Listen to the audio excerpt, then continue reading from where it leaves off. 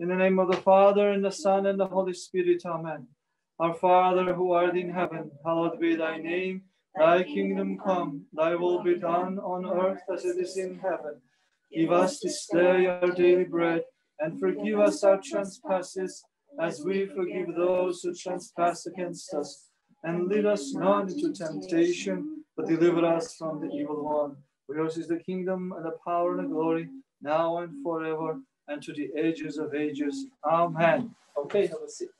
We used to talk about the parables. We will continue about the parables after next week.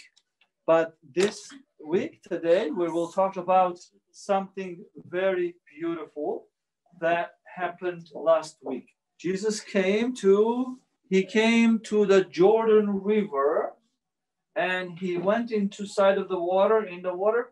And who was there by the Jordan? St. John the Baptist. St. John the Baptist was there.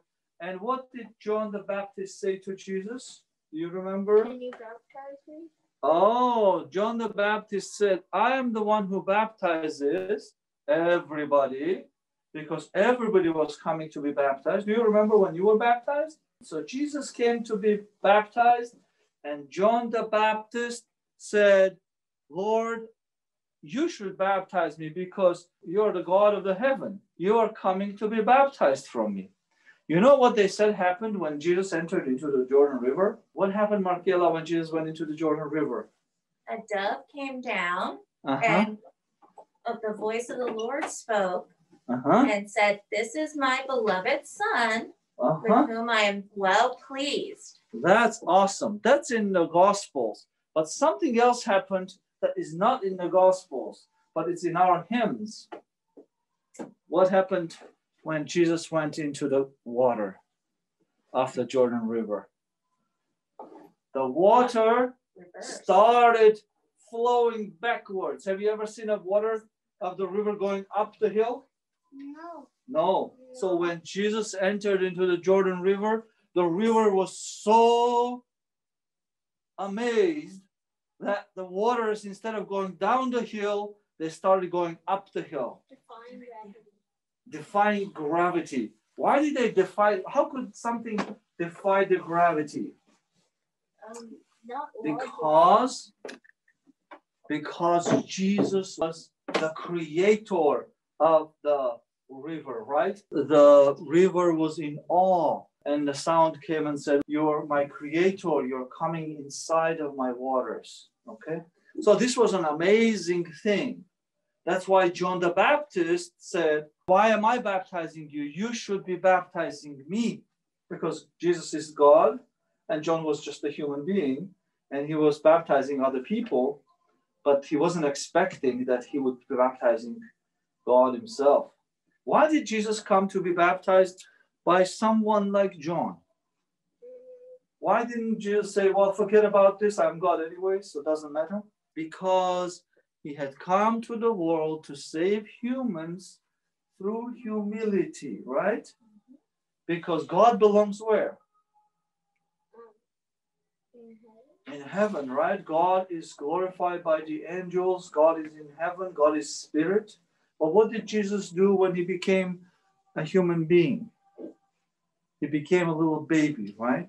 So that is showing us that he loves us so much that he became one of us, and then he continued to become humble and humble and humble.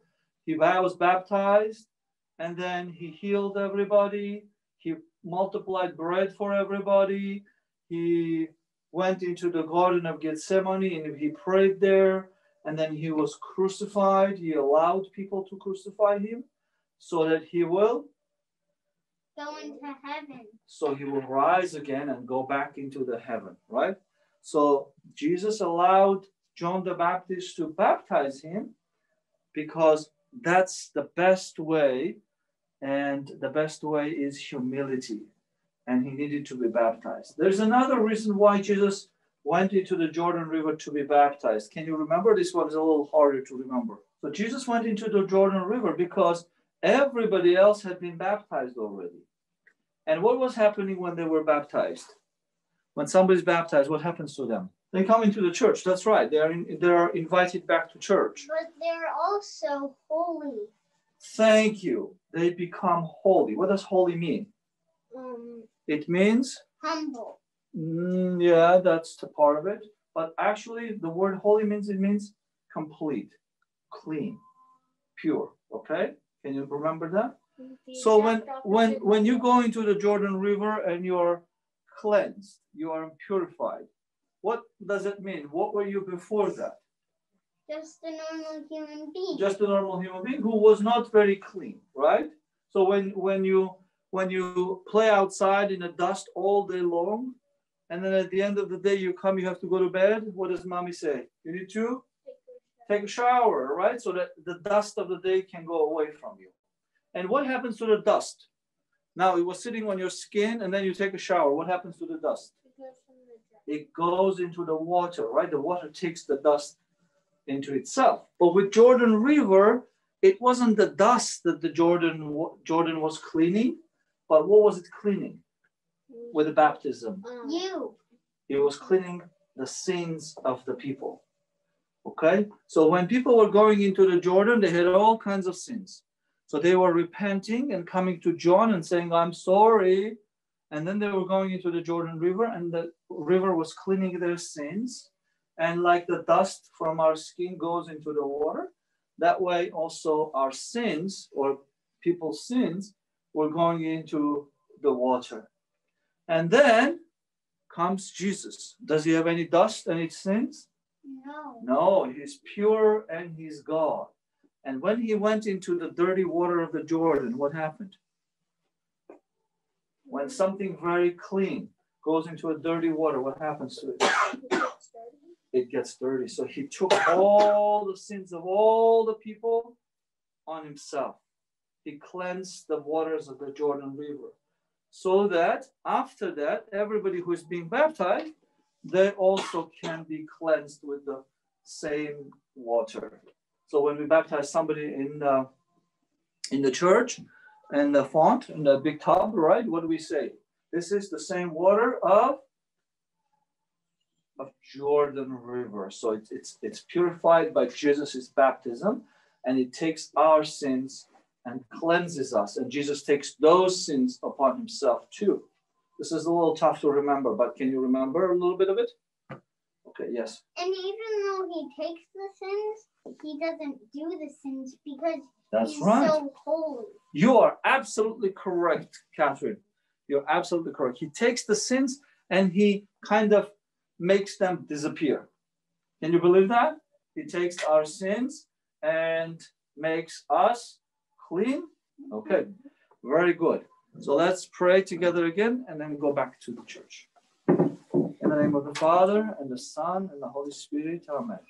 Our Father, who art in heaven, hallowed be thy name. Thy kingdom come, thy will be done, on earth as it is in heaven.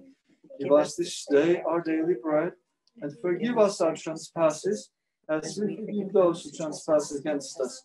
And lead us not into temptation, but deliver us from the evil one. For yours is the kingdom, and the power, and the glory, now and forever, and to the ages of ages. Amen. Thank you. Thank you, Father.